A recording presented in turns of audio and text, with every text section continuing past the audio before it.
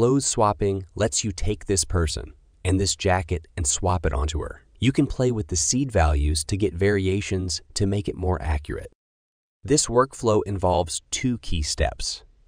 First, creating a mask for the clothing using the Segment Anything tool, and then linking this mask to the new clothing you wish to swap in. Please remember to subscribe to stay updated on our latest videos. Let's explore the masking workflow. It begins with an image of a person. We use a Segment Anything to define the area we want to mask, such as a jacket. The jacket's image goes through an IPAdapter to generate a model. This model is then applied to the K-sampler. The mask created earlier is combined with this through the latent node, bringing all the elements together to create the desired effect. Start by linking up the grounding Dino model. Then, search for the SAM model loader.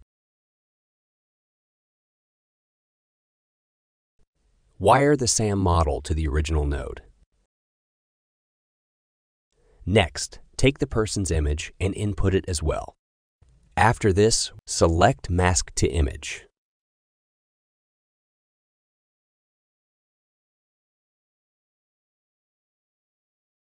And connect a Preview Image node.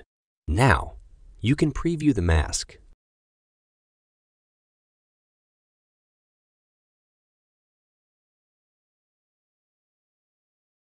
And there it is.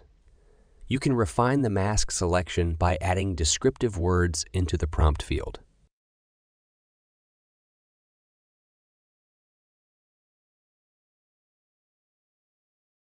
It's not just about clothes. You can mask anything in the image, like hair, to modify it in the final output. Now that the masking is functional, it's time to integrate this mask with the upper workflow to swap the jacket. Use a V encoder for the InPaint node.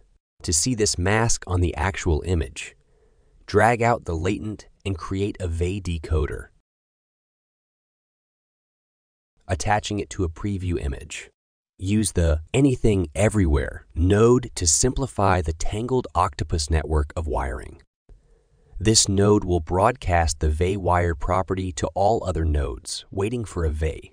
Complete the mask workflow by connecting the image to the V encode-in. Let's test it.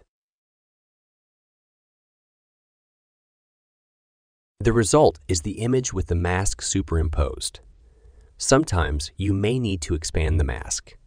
Use the Grow Masks node for this. Reconnect the Grow Mask node into the 2 mask connections.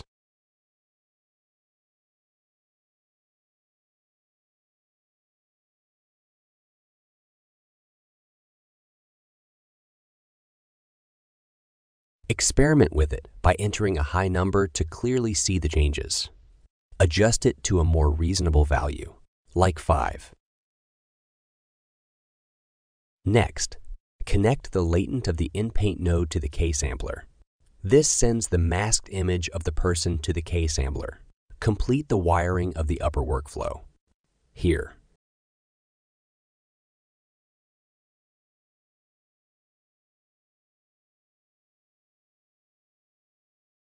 The image of the replacement jacket connects to the adapter, creating a model from this image. This then flows into the K-sampler, where it meets up with a latent masked image. Connect the main model output clips to the empty text prompts. Link the IPAdapter model and Clipvision loader model to the IPAdapter. Connect the jacket image to the IPAdapter. Link the output model of the IPAdapter to the K-sampler and the output conditions of the text prompt to the K-sampler. From the K-sampler, connect the latent to a V decoder, then to a preview image. Attach models, such as SEXL, to the IPAdapter. The IPAdapter sends the jacket image to the K-sampler, while the latent is formed from the person's image, which has been masked by the workflow. The results are promising. Adjust the seed values to tune the appearance. For further refinement, you can add more in painting or take the image to Photoshop for minor touch-ups. Hope you enjoyed this demo. Please remember to subscribe and share what you create.